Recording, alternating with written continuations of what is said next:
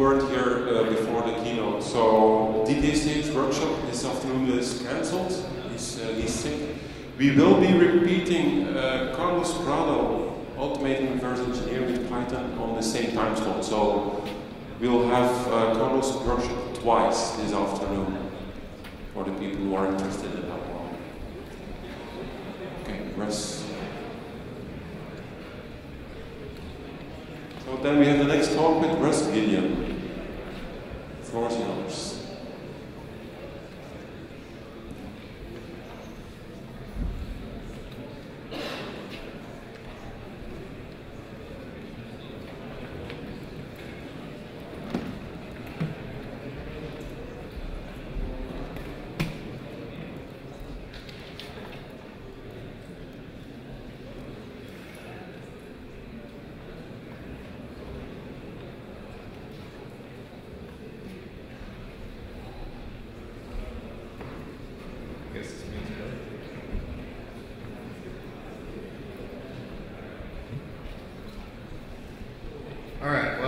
I guess we'll go ahead and get this going. Hopefully Dan's talk was actually probably a pretty good lead-in, somewhat segue into this discussion, or this talk. Hopefully it'll be more of a discussion at the end. The talk that is, well, we'll get into it here in a minute, but Paint by Numbers versus Monet. Actually, of all things, one of the original titles of this talk was based around automotive tools. And I wasn't sure if those would carry over to Europe or not. So I thought painting might be a little bit better than Craftsman versus Snap-on. So I wasn't sure if Snap-on was really known around here. So who am I? I am the director of malware research. I've led numerous red teams in the private and government sectors. From there, moved actually into a lot of foreign attack profiling and reverse engineering. I have seen many APT campaigns from all shapes and sizes, so they all look a little different. I am the co-developer of Hermes, which is the attack research malware engine. Some of my recent work has actually been in integration of malware and attack profiling attributes into our penetration testing. So Paint by Numbers versus Monet. Conclusion-wise, I'll somewhat jump to the end of this. It's neither. The talk itself is a dissection of real-world attacks and some of the effects it has on penetration testing. Reflections on real offensive operators versus pen testers. All the conclusions here are derived from a forensics / kind of binary analysis perspective, so reverse engineering, on-host forensics, shellcode analysis, etc. In this presentation, we've got multiple APT groups, not just a single one. We wanted to show the diversity of what it really looks like across many APT actor sets and how some of their personalities come out. So what this talk is not, and I want to make sure I preface this, it's not a slam on current pen testing tools. We will go kind of a deep dive into what forensics evidence of things like Metasploit leave around and the differences. But I want to make sure at the beginning that we state that pen testing and operators in this whole APT scenario or targeted attack scenarios, they're not the same thing. Quit thinking that they are. They're nowhere near the same thing. So we have a birth of an industry. The industry that we all love, the pen testing industry, almost, I wouldn't call it the security industry, but really the pen testing industry. We kind of realized that we needed to understand how attackers worked. People were getting attacked, they were getting, back then it was mainly a scam, exploit, a lot of remote code execution over a network. So we picked up this, especially in the US, Companies saw a way to make money. In Dan's talks, somebody brought up, actually, or is it a lemon industry? You know, you could ask this back in the late 90s, was this a lemon industry or not? And I don't know if I would call it a lemon industry, but I definitely would call it a money industry. I think that drives most of actually people's decisions. So we have this wonderful industry that we love and adore, and we all bitch about all at the same time. But as an industry gets bigger, innovation has to happen. White hat researchers, there's some really brilliant guys. Actually, the H.D. Moore's law. H.D. Moore himself, if you've ever gotten a chance to sit down and talk shop, code, etc. with this guy, phenomenally brilliant. I would definitely say he makes some of Dan's CS students look tame. But as the white hat industry, or as this industry grows, and it's being built upon by white hats, money becomes a shift.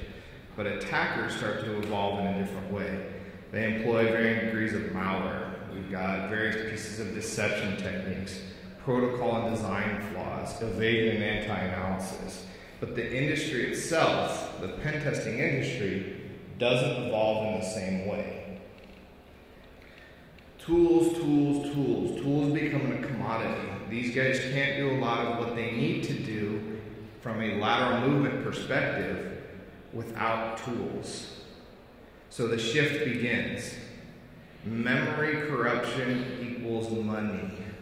It's expensive to study memory corruption. It's expensive to continue to put time and effort into understanding ASLR bypasses, ROP gadgets, etc., and to continue to push towards this industry, or push the industry in an advancement, we start to see the shift and we start to see money come into play.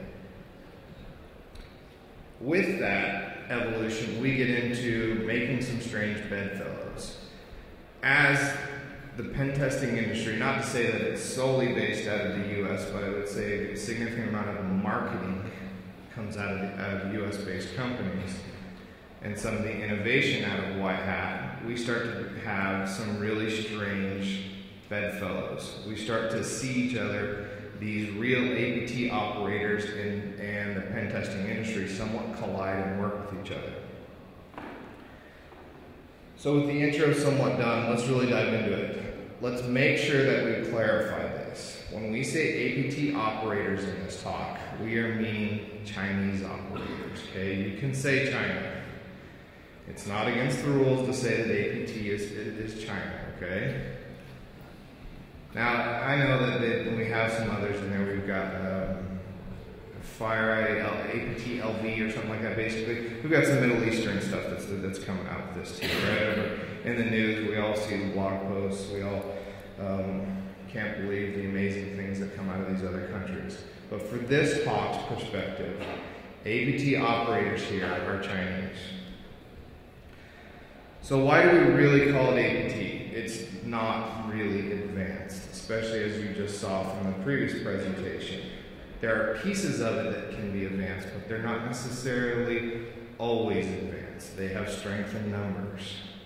But what they also have going for them that the penetration testing industry doesn't have is attackers work as hard as they have to, but they don't really work any harder.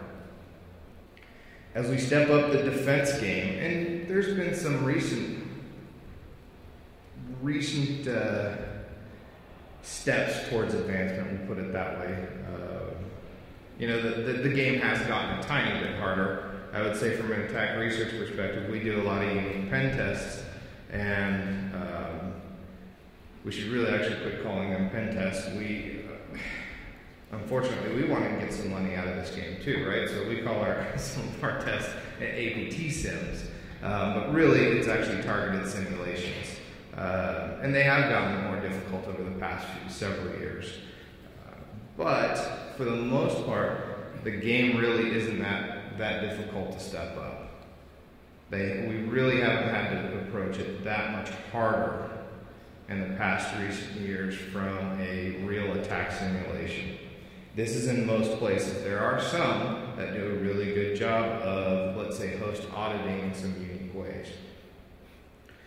But from a targeted attack perspective, there's roughly 3 stages in this that we'll go over. The first one's going to be getting in. As you guys know, phishing is a common route taken. Usually we have some type of an attachment. Either that or an email with URLs to zip archives, or with the binaries that are obfuscated to make it look like it's supposed to be a Word document, PDF, etc. Emails with malicious file formats and PDFs to Office documents. There's a lot of APT campaigns that love to embed other file formats inside of various file formats. So a lot of Flash inside of Office. Straight executables inside of Office files.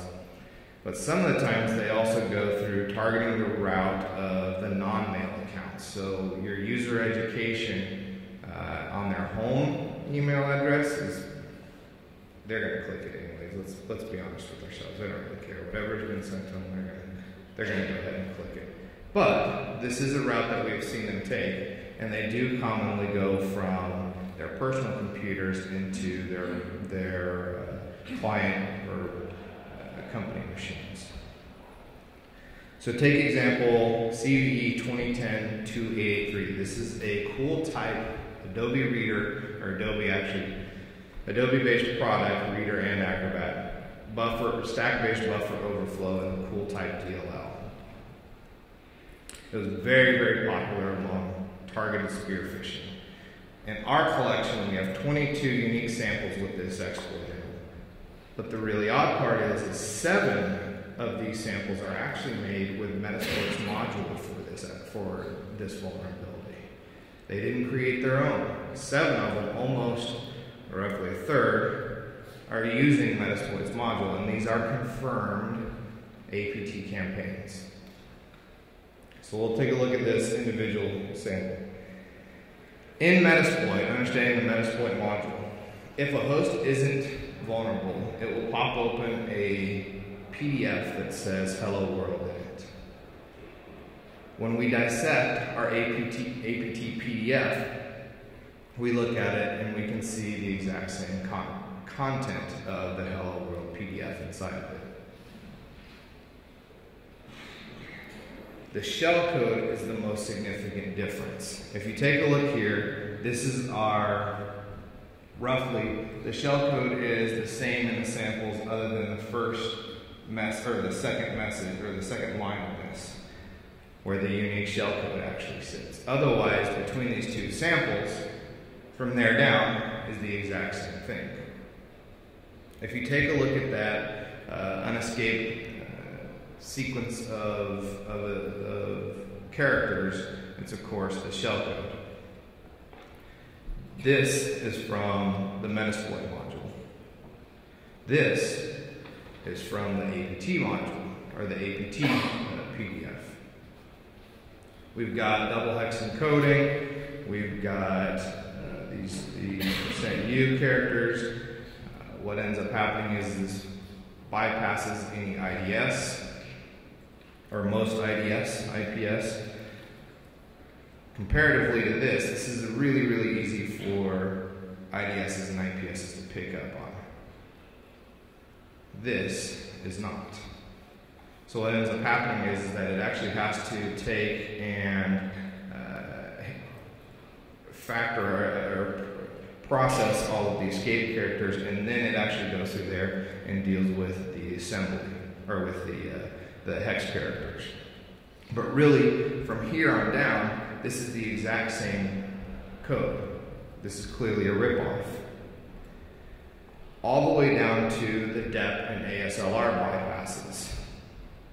So on the left-hand side, we see the MSF created PDF. This is what these are the final bytes, the final sequences right before the 2 unique call structures for the shellcode inside of the shellcode. So much after this, in each one, one has a dropper in it, the other has just a simple call home. So the original sample is actually off of Contagio. The dropper out of the original sample that this came out of drops this IGFXVER.exe. As an AV, from an AV perspective, they categorize this family as the Schifferrax. This is generally across most of the AV companies. One thing that you start to see out of most of these APT campaigns is, in these APT groups and their personalities, is they like to keep things the same. They don't really work harder than what they have to. So if IGFXVERE.exe is running out of temp and it continues to be successful, they're not going to change this. So even down to file names, they like to keep it the same at time. Our dropper drops acroread32 into temp, and then acroread32.exe starts up and basically just does a simple shell out with run DLL and drops this DLL file. This AV family is known as this sample is known as the Protux AV, or Protux family in the AV markets. This was delivered roughly 2 weeks later. So from a pen testing perspective, we see the same table, cool type DLL overflow. The link there is the original disclosure for this. This was not white hat based disclosure. This was found in an APT campaign and was then delivered on the Contagio blog there. What happened with the Metasploit module is about over 2 days, JDuff, who now works for another company but was working for Metasploit at the time, took and ported the ROP and the DEP and the ASLR bypass and the ROP gadget into a Metasploit module. So the attacker, 2 weeks later, basically just rips off the Metasploit module. All they do is change out shellcode and add a layer of difficulty in there. But if we go back to that shellcode from a reverse engineering perspective, they put in a couple more steps and make it a little bit more difficult than Metasploit does. But roughly, same basic technique. APT lateral movement versus pen testers lateral movement. This is where we start to see a significant difference. So once access is gained, long-term backdoors are established. Each group, and depending upon who you talk to, groups can be 30, 40, 50, 60 APT groups, 20 of them. Everybody has their own philosophy about who and how and what, etc. But when we talk about in general APT groups, each group has its own personalities, and long-term backdoors are usually where you start to see some of them. I reverse some that are extremely difficult, string obfuscation methods, etc., but their custom packer is junk. All you have to do is look for junk EAX and you've got the whole thing figured out. So long-term backdoors are very different across most hosts, as well as the way that they deploy them on hosts. We've got some that only deploy one long-term backdoor, and we've got some groups that like to deploy 3 or 4 backdoors. From there, we usually see a credential harvesting of some way, and then their lateral movement. We've got a litany of tools to do this. Mimikatz itself has become really prevalent across APT campaigns as well as pen testers. We've got custom pass-the-hash toolkits. I've seen one that the custom pass-the-hash toolkit actually never even gives you shell. All it does is play in and give you maps a drive to the victim machine or admin $sign to the victim machine. Never even gives a shell anywhere. That's because it plays into their general lateral movement strategies. Some of them, there's no hash patching needed, which is one we'll dissect. So we have an example of this. Incident response gig in March of 2012. This is Manian's labeling of APT1. This is one that Attack Research did. The credential harvesting was done with Mimikatz. In September of 2012, we see that same group at a different location. They built their own version of Mimikatz in that time period. As pen testers, I don't think very many people are actually going and customizing their own Mimikatz. They're still using the one that's been built off the shelf or that's still loaded in Metasploit. Again, this is general. If you're going beyond and writing your own Mimikatz, phenomenal job, keep it up. So evolution for credentials gathering. The custom Mimikatz essentially works the same way that the open source Mimikatz is. The only difference is that they write it out to a consistently named log file from where this executable was run, but otherwise it's the same thing.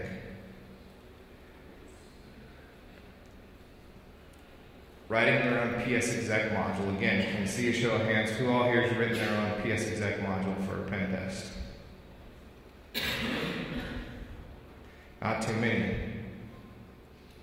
General flow of this sample. So mps.exe is what the file was called. It was actually packed with a commercial packer. I think it was the Monet. Anyways, nps.exe, you do -install the victim IP address and the name you want to call it on the remote end. This drops nps.exe, the same file, on the victim's system 32, creates a service around it named np server, and then starts it. And then inside of this binary that it dropped on the other file, or on the remote host, it uses name pipes for communication. So based upon the arguments, it's a service binary, or it's the installer, or it has a remove capability. Based upon the arguments passed in, we'll either fork to, I guess you guys is to the left, and we'll go down and start this file as a service binary. On the other side, we'll actually start building up the capability for installing this. So on the dropper section of the code, all they do is do a find first file on the victim machine. The find first file comes back with nothing, or if it comes back with nothing. The logic goes get module file name, and one of the parameters there is the H module, so right, the file handle. It's 0. In this case, it will grab a copy of itself and drop it on the victim machine on their admin $. So therefore, this is why we get a basic layout of, hey, how many arguments are passed in? Is this a service binary, or is this the installer? This is the same file. So now we have one file being used to do everything. From there, it basically copies, like I said, you can see here, it copies itself to the admin $, on the victim machine. This works on Windows 7, Windows 8, XP, doesn't really matter. The only, we'll get into that here in a second. Remote name pipes.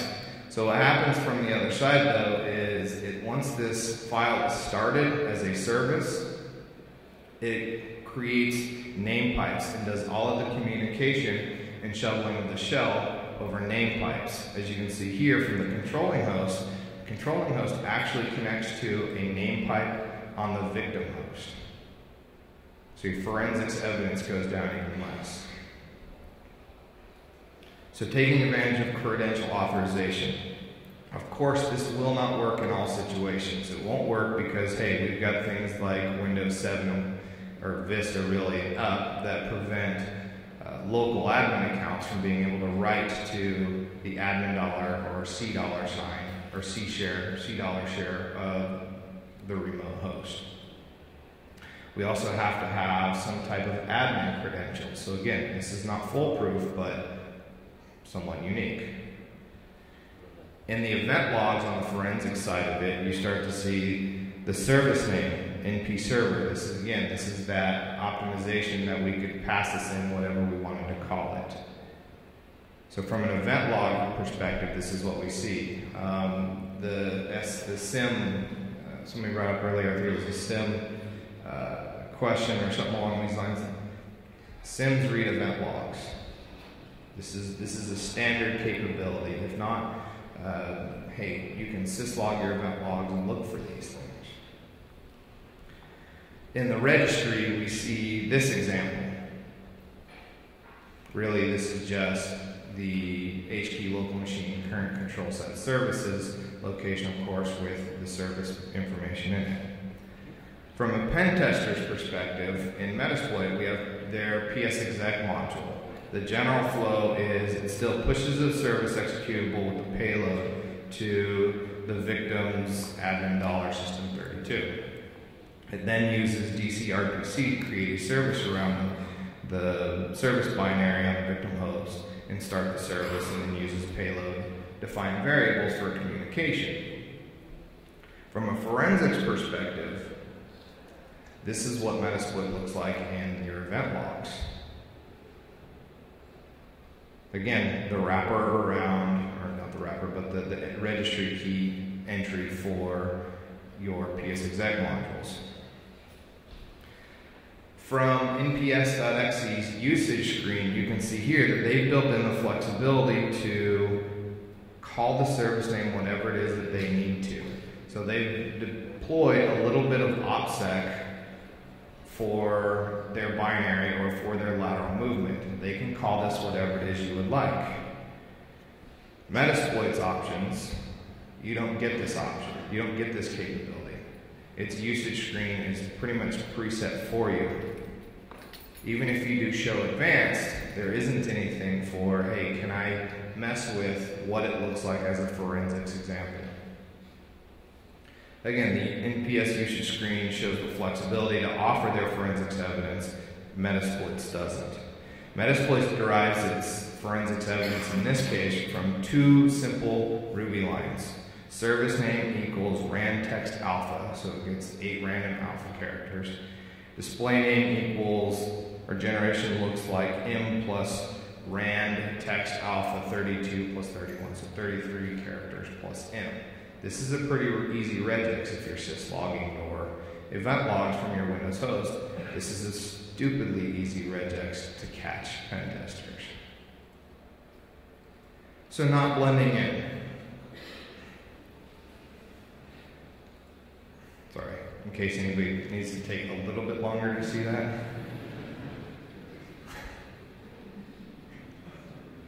I just hope there's some Irish people here in the audience. I hope you're not mad after this, but I hope there are. Alright, a few lines added to the PSExec module and we have some flexibility. So in this new PSExec module for Metasploit, you can now register a service name and a display name. Again, the service name is just all that comes up on our HKey local machine current control set services. The display name is again what shows up in the event logs. So in the PSExec AR module that we've created, you can set these things to make it look more like NP server or nps.exe with NP server or whatever it is that some APT modules or APT actor decided to put in there. So inside of the event logs, it looks a little cleaner. It looks a little better actually comparatively to Metasploit's. If you really want this module, it's available on our GitHub. I mean, it took no more than probably 10 lines of Ruby to adjust it or to make the customization tweaks. So in conclusion, Metasploit's PSExec module randomizes service names, obvious badness, and very loud. I actually saw a white hat researcher loud this when I was doing research for this and said, hey, this helps with bypassing AV, are these random names. I think I'll give AV companies a little bit more credit than that they can see past a randomized service name like this. The attacker's perspective, or the attacker approach, the operator's approach, customize the custom PSExec functionality that we can make it blend in and look normal. Use name pipes for basic communication. We're not opening any extra ports. Protocols aren't a problem. This is all standard stuff.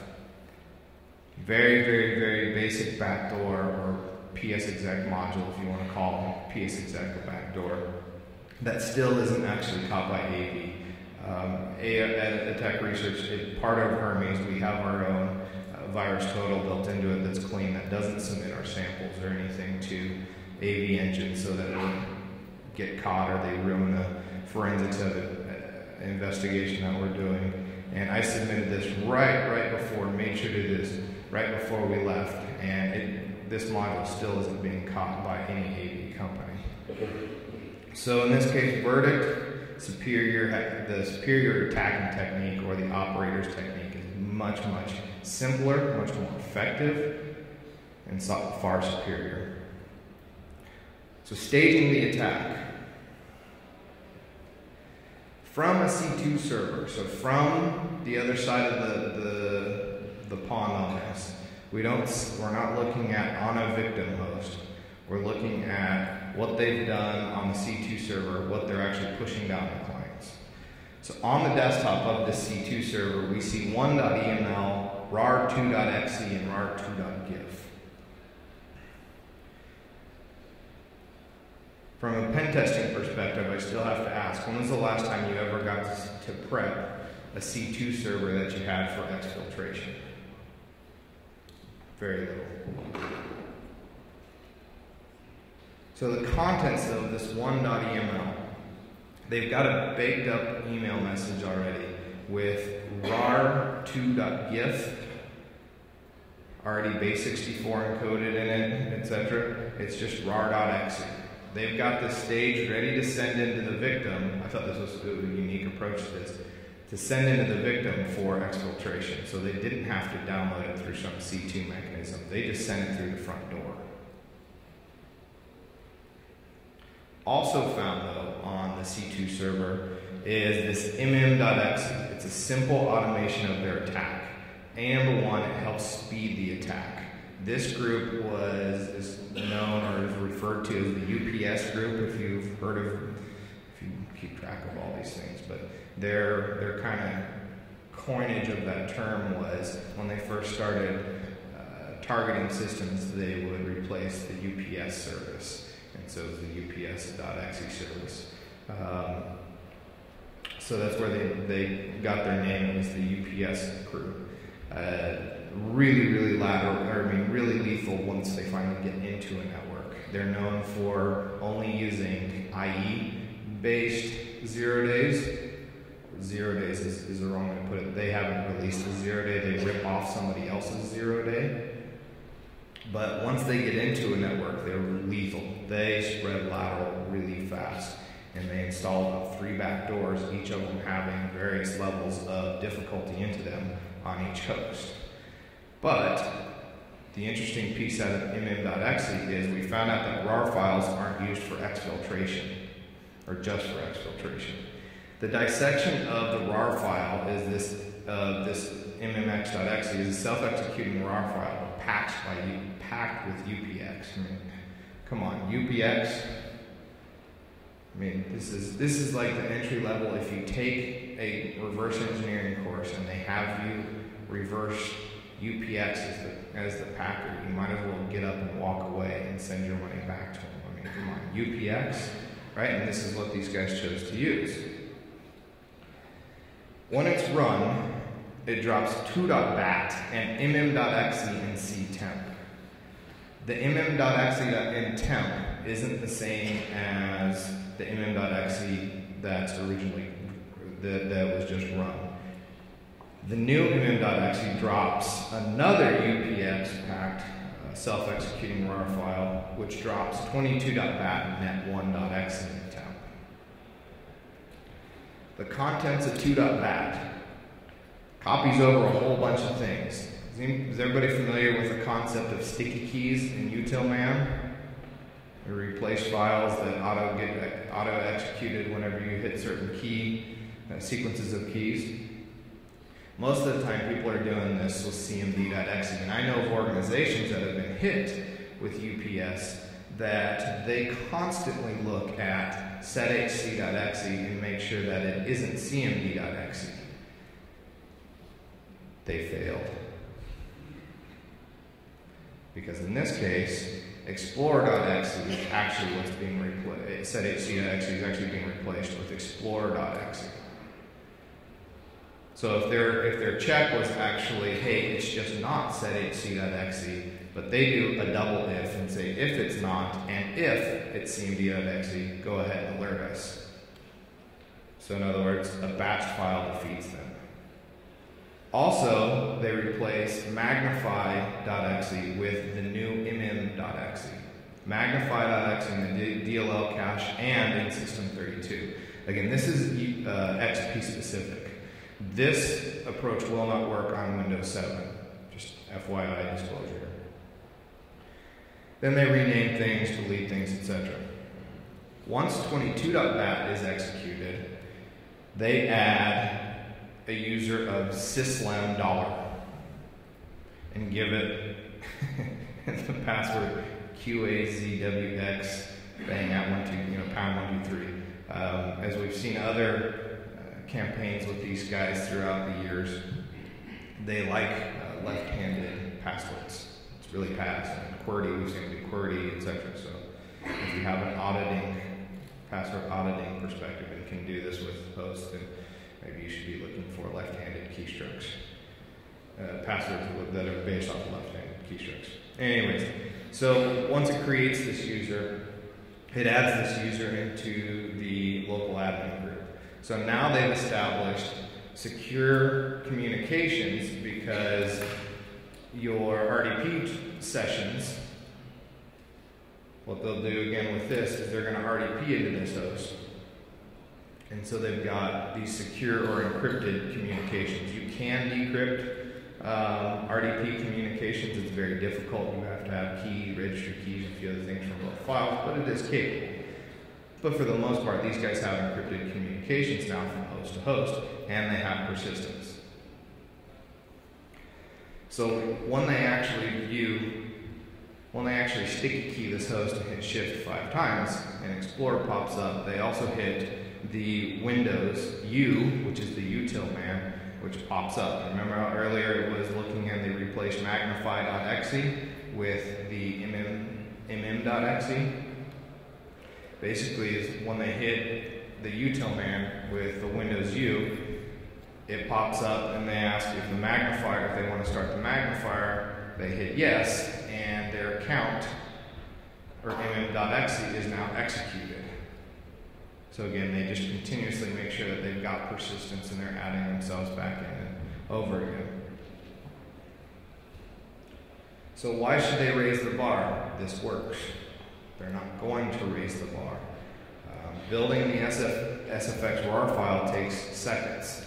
This is really, really simple. We've got a batch file, we've got a self-executing RAR file, and a batch file that's inside of it that get auto-run. With this one, this is the building kind of the external mmx.exe, or the first layer mmx.exe, and we put 2.bat in there. From here, they'll build the second one, and when they compile the self-executing RAR file, this will pull in the batch files. Again, this is just simple batch files. So from a pen tester perspective, how do you really deal with this? Batch files? I mean, there's no reason to make this any better than what it already has, that it already is. Batch files work really well. Do they possibly leave significant forensics evidence? Yes. Possible Metasploit module, I guess you could build for this. I think it's kind of unneeded because we've already got, again, batch files. So no need for a complex framework, no need to leak information out there, no need for anything more complex than what they already had. So verdict, again, is attacker is simple and effective and doesn't work harder than what they have to. So conclusion, neither is a Monet or a paint by numbers. APT operators are not highly sophisticated boogeymen. From a forensics perspective, they think about things a little differently. They're not pen testers. They don't behave like pen testers. They're not going to behave like pen testers. They're opportunists. They do what works. Whatever is needed to get the job done, they'll get it done. Even if it is writing simple, crappy exploit code and sharing it across many operating sets, they'll do it. So at times, each are a master painter. Again, as the white hat industry kind of grew and pen testing industry grew, we had to innovate. Because in America, at least, if you want to become an industry, you have to innovate, you have to do new things, which is very combined of, or which it usually includes a lot of build it, publicize it, make sure everybody sees it. And as you guys know, in our industry, there's a lot of advertising, because that's how we make money. Operators don't work this way. They're simple. At times, each are a master painter, and at times, some are kindergartners. But they do get the paint on the canvas. Although that canvas just looks the same for both. Each APT group has its characteristics, as do most pen testers. The way I do something on a pen test versus actually a simulated attack are two different things. The objective of a pen tester is usually much, much different than a nation-state operator. To give pen testers a little bit of credit where credit is due, they have tons of constraints placed upon them. And again, this is probably a problem that most of you, I'm guessing, can't fix. How many of you guys are CEOs, CIOs, or CSOs? All right, then I expect you to fix this, Dan. Again, we have to educate them. Hopefully we can help educate them with this. Removing those constraints and testing the system as a whole is much better. Pen testers are there, though, really for testing individual vulnerabilities. They're there to make sure, can they get in? Can they get shells? A pen tester's goal is usually how many shells I can get. Can I get onto the Active Directory controller? Can I get onto the Exchange server? Nation-state operators are after different things. They have targeting goals. Again, most pen testers are not given targeting goals. Pen testers themselves are not testing the system as a whole. Again, a lot of the time the constraints are put on pen testers that they can't. But the system as a whole reacts completely different to pen testers than it does to nation-state operators. The targeted effects on a system, or system testing, or simulation testing as we call it, is we're testing the monitoring, the triaging process, because not everybody actually has reverse engineers on staff or incident response teams on staff, so it's a triage process. If there is an incident response process, we're testing that, the business con ops, and the disaster recovery. I've had this argument or this discussion with others that say incident response, now that if you're doing it all the time, it's not disaster recovery. I've been in situations where they yank the plug on 50,000 node networks doing R&D. Guess what? You're in disaster recovery at that point. And it all started out in incident response. Special thanks especially to Dave Sayer and Val Smith on this. They helped me out quite a bit on little pieces here and there for this presentation. Any questions?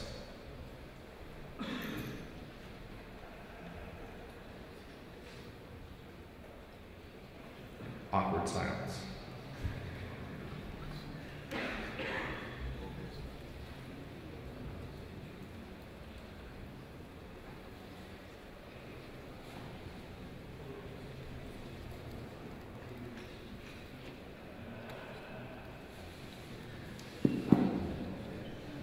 No, it does. First of all, about the usage in Metasploit with the long, obscure name. Free characters would probably work better, because most IT people would look at free characters and go, like, it looks like a service to me. Then having this very, very long name. Right. And the second point about what you described at the last point, I think, at the end of the day, it ends up with us trying to explain to the board simple things that critical thinking would solve, but they don't really react to that in that manner. You cannot have this conversation because what you described now is something that we should have told them and they would have agreed.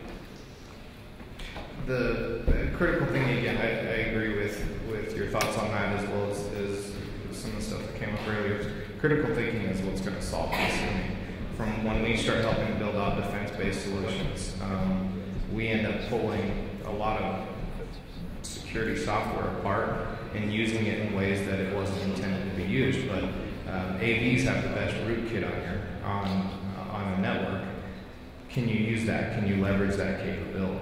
So critical thinking is a huge part of this, and that's really the only thing that's going to at least do some initial detection on this.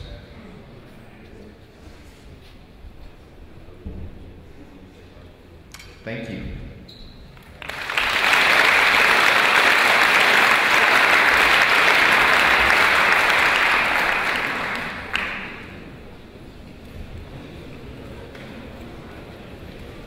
Just for your information, between 12 and 1 there will be lightning talks in this room. So if you want to do a lightning talk.